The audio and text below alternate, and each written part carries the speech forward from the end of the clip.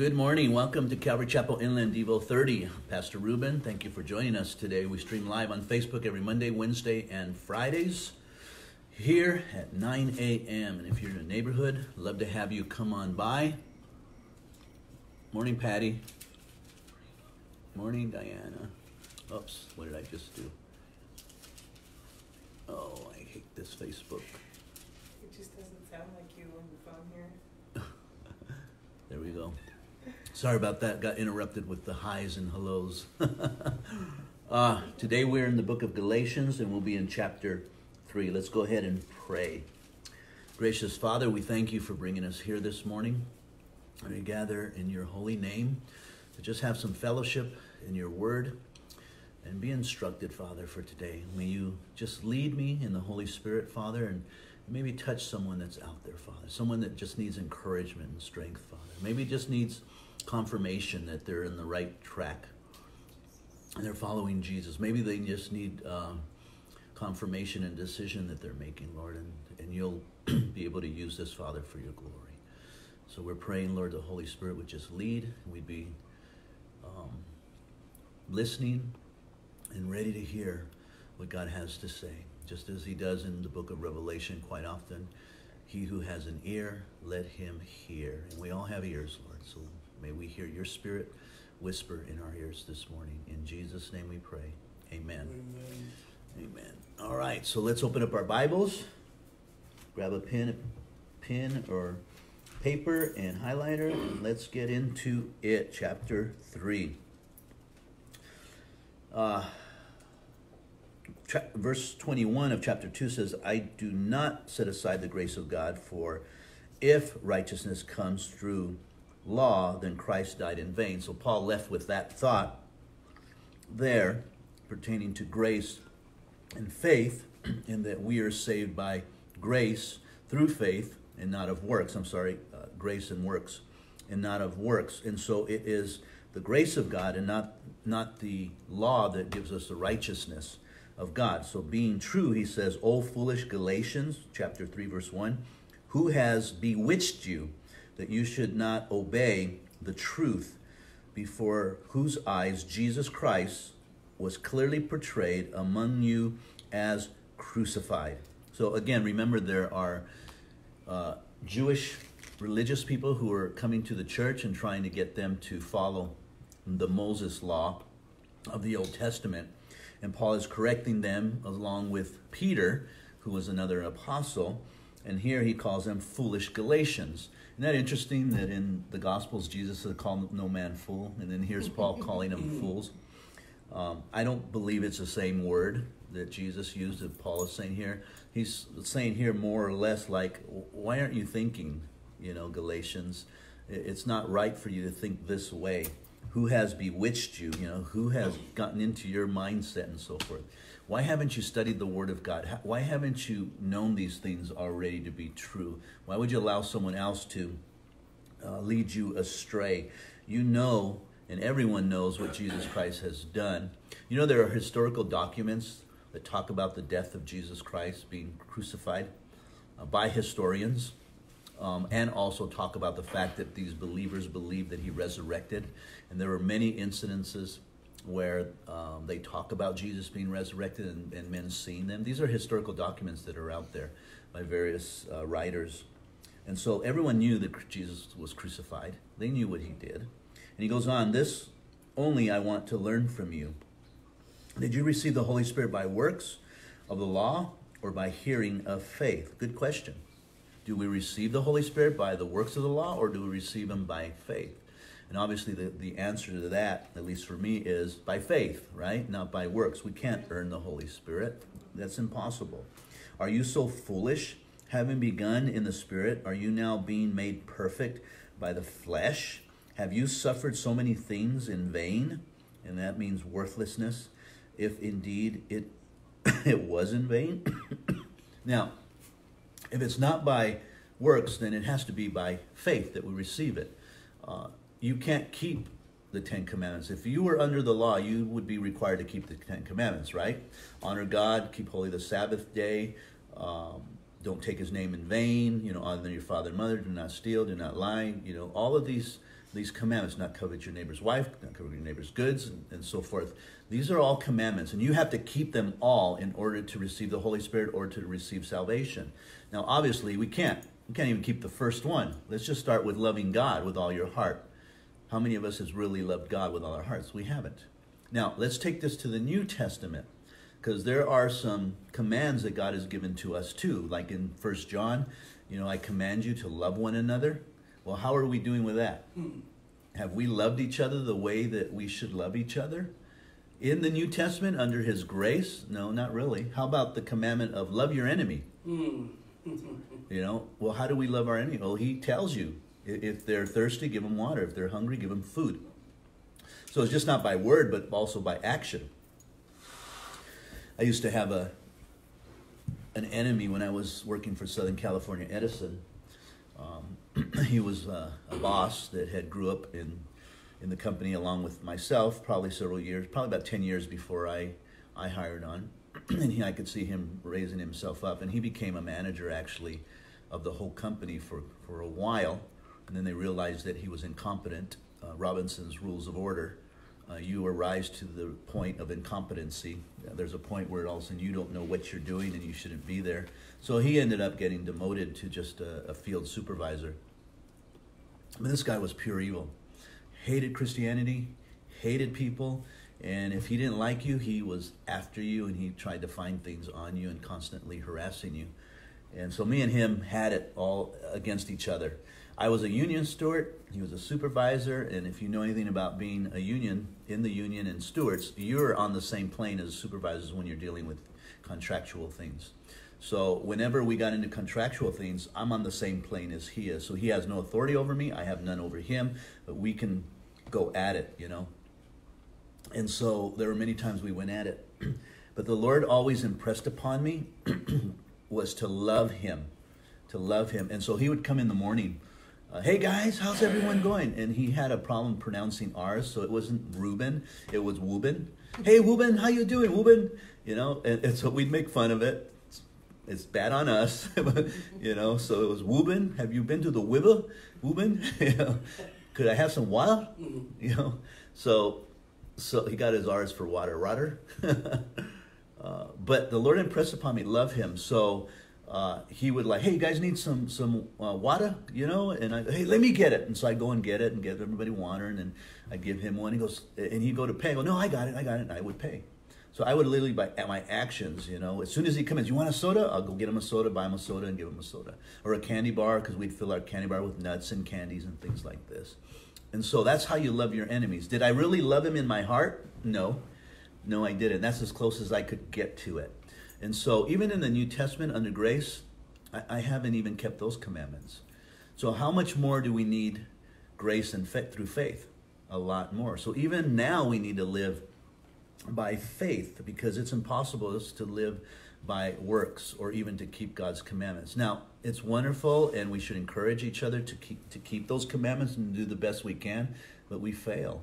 And if we're honest with ourselves, we realize we fail miserably. Even pastors fail miserably, though they have to keep that persona. Well, we have to be that representative. We have to let them see that if we can do it, they can do it, but the reality is we can't do it either. We need Jesus just as much as anybody else. That's the reality. I'm sorry. And I might be stepping on toes at this point, but that's okay. So therefore, he says in verse 5, he who supplies the Spirit to you and works miracles among you, does he do it by the works of the law or by the hearing of faith? And then he gives us an example from the Old Testament. Just as Abraham believed God, and it was accounted to him for righteousness. So Abraham believed God,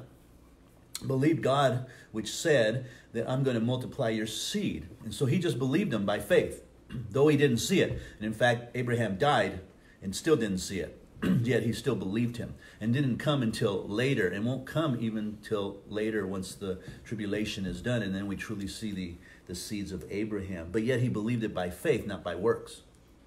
Therefore, know, verse 7, that only those who are of faith are sons of Abraham. So if we are to be children of Abraham and children of God, we need to be children of faith. Everything has to be by faith. Everything that we do by faith. I'll be there tomorrow. By faith, I'm believing that I'll be there tomorrow, because we don't know what tomorrow brings.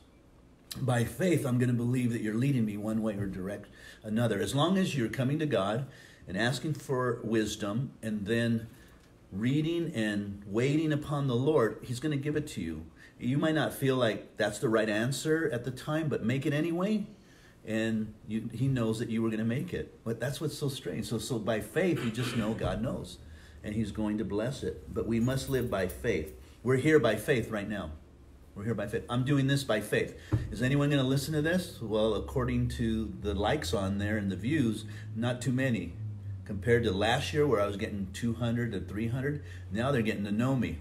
So either they're tuning me off because they already know how I think and how I share the scriptures, and so they're tuning me off now. But now I'm getting 50 likes and so forth. So it's dropped, more than half. Maybe don't like what I'm saying. Well, they're not liking what I say, but they're not liking what the Bible says. That's really the matter of the fact. But I'm doing this by faith, just believing that there's someone that's going to be touched out there. Amen. And obviously, there has been from time to time as they share with me. Once in a while, I'll run into somebody that I don't even know. A couple of years ago, we went to a fundraiser for a ministry, and I got to talk to one of the guys that was leading it, and it came down. He goes, "You're Ruben, right? Ruben, Pastor Ruben Solis of Calvary." Yeah. He goes, "I listen to you all the time. Like, I've never seen your name on there at all." He goes, "Yeah, but I listen." So he's heard me. He goes, "And you've encouraged me from time to time." So I know it happens. Yeah. So it's just by faith. And the scriptures, verse 8, and the scripture, foreseeing that God would justify the nations by faith, preached the gospel to Abraham beforehand, saying, "In you all the nations shall be blessed."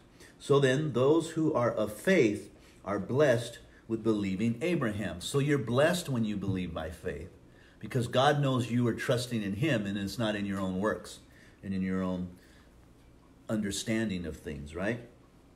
4, verse 10, as many as are of the works of the law are under the curse.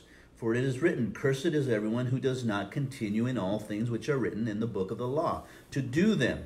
But that no one is justified by the law in the sight of God is evident, for the just shall live by faith." Habakkuk 2:4 he quotes there. Romans also says this, the just shall live by faith. This is how we should live. If you are going to live by the law, I'm a good person. Most people say, "I know God. I don't go to church. I don't read his Bible. I don't pray. But once in a while I give to a homeless person a couple of dollars." They're depending on their works. So if you're going to depend on your work now, then that means you have to keep every other law also. Otherwise, you're a curse. And that's the problem with keeping the law or justifying yourself because you're a good person. I live under the golden rule. A lot of Catholics will say this. How do you live your life? Under the golden rule. What's the golden rule? Well, just love others as best you can. That's not a golden rule. How are you doing with that? Oh, not too good. Not too good. So if you're going to live by the golden rule, by a law, by a rule, by a regulation, you're going to fail. Can't even do it in the New Testament. You can receive Jesus Christ and still try to live by the law. You're not going to do it. Amen. So as Christians, we live by faith. Yes. We must live by faith. The just, those who are saved, who are born again, who are new creatures in Christ Jesus, they're to live by faith. That's it. Yet the law is not of faith, but the man who does them shall live by them. Christ has redeemed us from the curse of the law, having become a curse for us. For it is written, "Cursed is everyone who hangs on a tree." So Christ took the punishment of breaking the law for us. He hung on the cross. So here I am. I'm in the Old Testament. I'm walking along. And all of a sudden I'm doing some work, in my garden or my vineyard and whatever. And something breaks like a shovel or a pick. And all of a sudden I use God's name in vain. And I'm a person that lives by the law. Well, God says, you just broke the law. You will be punished for that. That's how that works. I'm under that law. So what is my punishment? Well, this is what your punishment will be under the law. Now, if here I am in modern days, I'm working in my backyard. I'm cutting my grass, and all of a sudden my lawnmower blows up. And I use God's name in vain. But I'm living by faith. I'm like, oops, I'm sorry, Lord. I'm sorry. He says, oh, you're forgiven. There's no curse there. There's no repercussions. Why? Because Christ already paid for it, and you're believing that Christ's death was enough to pay for your future sins.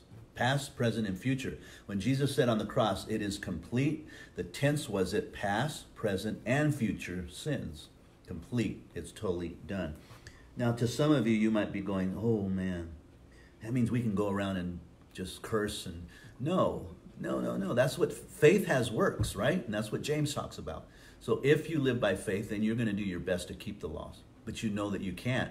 So in those times that you can't, you just confess it, and God forgives you.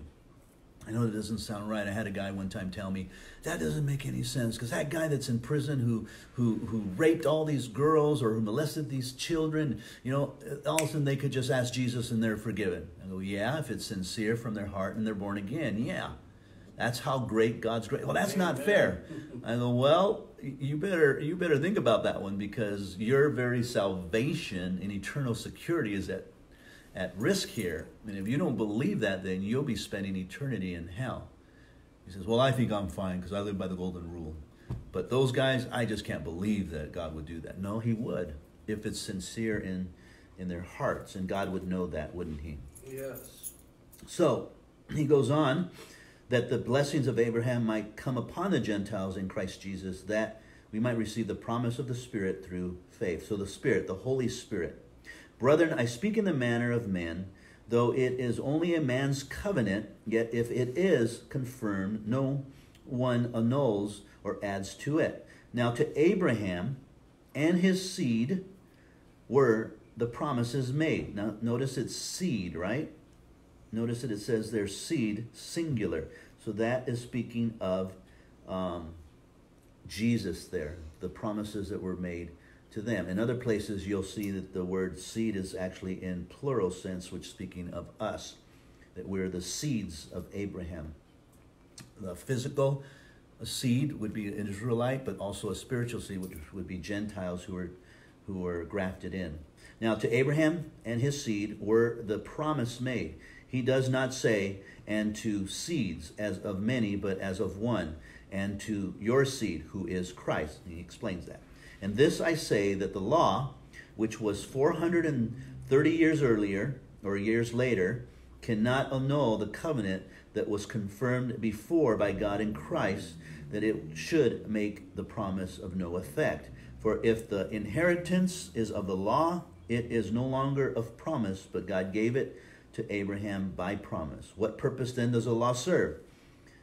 It was added because of transgression, till the seed should come to whom the promise was made. And it was appointed through angels by the hands of a mediator. So what good is the law? And what is the law? Well, you remember before Moses went up to Mount Sinai and received the law, before that, they had no written law. The law was verbal. And so God had told them what to do. You remember Cain and Abel? You're not to kill your brother. I'm going to put a mark on your forehead, because they were told murder is wrong. Now, they didn't get murdered. God, great. You see God's grace there. He didn't murder them, but he corrected him, and then he disciplined him, and so forth. But there was the law then with Adam and Eve. And then they passed it down to their generations and so forth. So they lived according to the law, but it was not written. It was a law that was written in the hearts of man. They knew when they were stealing it was wrong, and God would correct them. But transgression continued, and by the time you get to Genesis 6, right, it's so bad that God's got to destroy the whole earth, except for Noah and his family. That's how bad it was. So he decided, then I need to write this down so they have something to see and read and sign the contract and know that what they're doing is wrong, and then I can really hold it against them. And that's why the law came in, to show them that they couldn't keep the law. So that's what he's talking about here. It came by angels and a mediator. Now, verse 20, now a mediator does not mediate for one only, but God is one. So that's interesting. God is one, and yet Jesus is God. The Holy Spirit is God. And so... You're not centered. Oh. They're saying you're not centered. I'm sorry. Off to the side. I'm not centered, they're saying. Hey, I am centered. I'm centered in Christ Jesus. My sister Diane said, Pastor, you're not centered on the Tilt your head a little bit like this, Diane. Okay. All right, let's go back because this is important now. Pay attention. Okay, so a mediator does not mediate for one only, but God is one. That's interesting. God is one. There's only one God. Isaiah says there are no other gods, nor will there ever be other gods besides me. 1 John says, in the beginning was the Word, and the Word was with God, and the Word was God. Not a God like the Jehovah's Witnesses put in their new little Bible that they've written, which is not in any of the manuscripts at all. That little article, the God, incorrectly done. They don't know their Greek, so that's incorrect. So we see one God, and we see the Word is God, and so the Word became flesh and dwelt among us in verse 14, so it's speaking of Jesus being God. But there's only one God. Why are they both gods? No, there is one God. They're all God in essence, and in spirit, they're God. Just the best way I can explain it, which is not a great way, but we're all human. We're all human, but we're female and male. But we're human, right? So that's the best way. They're God. Not that God is human, but he's beyond that, transcends that, and he's everywhere at any time. You can't see God, but yet they're all three God in that sense. So that's the best I could do. And I don't know if anyone can do any better than that. So he goes on and says, is the law then against the promises of God? Certainly not.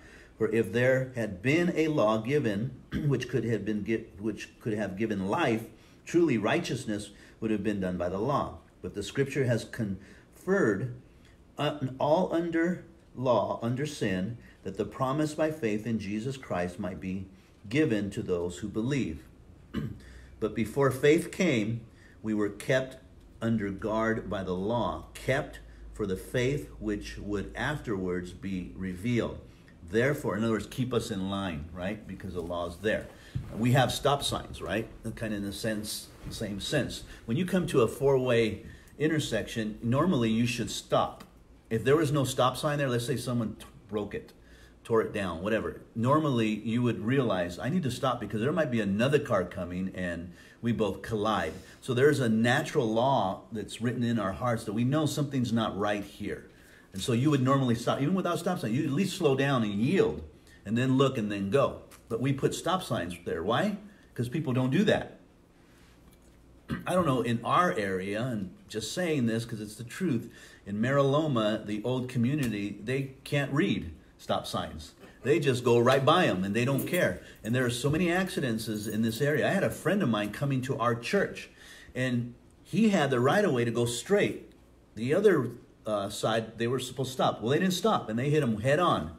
And he ended up breaking some bones, never made it to church. And after that, he never came because he took it as a sign that God didn't want him here. I mean, that's how we are, right? So it's kind of like that. But you see, stop signs are there for a reason, to tell you to stop, because there might be someone coming. The law is there for a reason, to tell you this is wrong. You shouldn't be doing it. So that's what it does. It reveals things. Therefore, the law was our tutor, verse 24, to bring us to Christ, that we might be justified by faith. But after faith has come, we are no longer under a tutor. For you are all sons of God through faith in Jesus Christ. Amen. We're sons because of faith, not because of works.